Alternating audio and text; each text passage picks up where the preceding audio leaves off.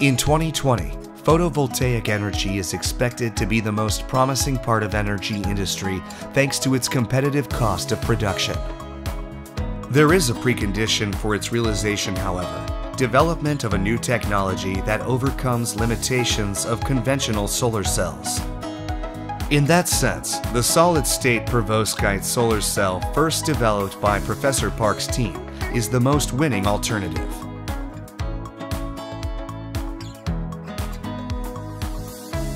Perovskite consists of two cations combined with three anions, a three-dimensional crystal structure.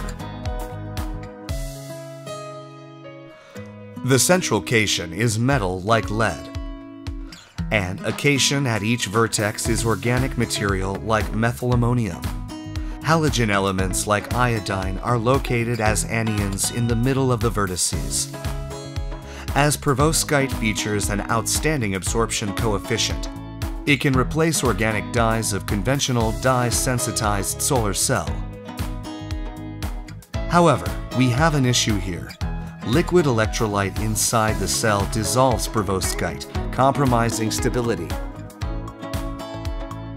Professor Park's team solved this by adopting a new technology with a solid hole transporting material instead of liquid electrolyte.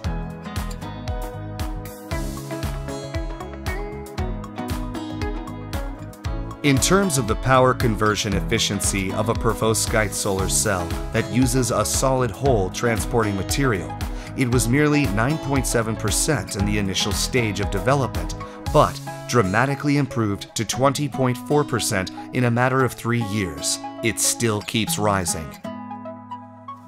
Costing only 1/10 of silicon solar cell, realizing equivalent efficiency is possible since its raw material is cheap and manufacturing process is quite simple. Its figurative structure was identical with DSSC in the beginning and later developed into meso-super mesoscopic and planar structures. Accordingly, it was possible to substantially reduce its thickness.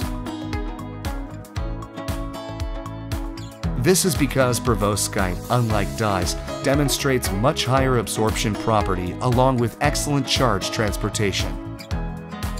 The perovskite solar cell has not only exceptional durability, but outstanding flexibility. Its three-dimensional crystal structure is fully restored to the original state in the course of being bent and unfolded.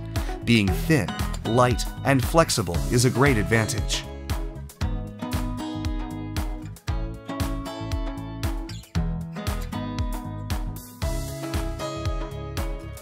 For a high-efficiency solar cell, high-quality perovskite is requisite. In a general process, methylammonium iodide and PbI2 are dissolved in DMF for spin coating. A problem at this point is that the solvent evaporates too fast, generating small and non-uniform perovskite crystals.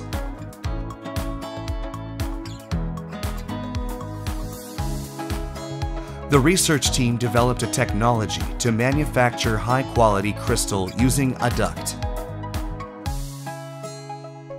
When dissolving methylammonium iodide and PbI2 in DMF solvent, DMSO was added in the course of spin coating so that the evaporated solvent does not form crystals.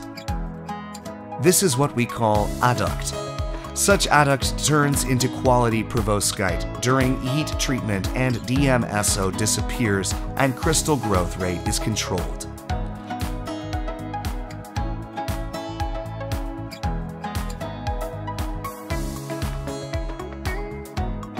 Grains can be observed when the surface of perovskite is enlarged. The groove between the grains hinders electrical properties. The research team developed a non-stoichiometric adduct technology to maximize electrical efficiency of perovskite. It was identified that if adduct is made by adding a slightly excess methylammonium iodide in the course of making a solution, the unreacted methylammonium iodide left after crystallization sticks to the grain groove, improving electrical characteristics. In such a case, the affected area even serves as a pathway for electrical conduction. This technology is innovative as it enables fast manufacturing of high-efficiency solar cells through the low-temperature solution process using inexpensive raw materials. Its distinctive feature maximizes efficiency of perovskite.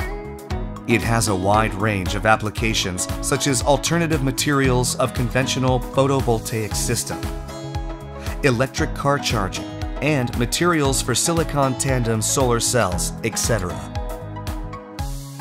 It enables large area coating and can be used for a wide range of applications thanks to its thinness, lightness, and flexibility. The durability of this technology was proven by demonstrating stable efficiency even at 85 degrees Celsius as well, heralding a new innovation in the solar cell industry. This technology has been reported to the academia through as many as 42 papers. In the case of a paper published in Scientific Reports in 2012, its academic value has been highly recognized by being cited more than 2,400 times. Regarding industrial property rights, 19 domestic patents and 5 overseas patents have been applied for, and 6 out of them were registered. This technology has been fully developed and now is in the phase of technology transfer.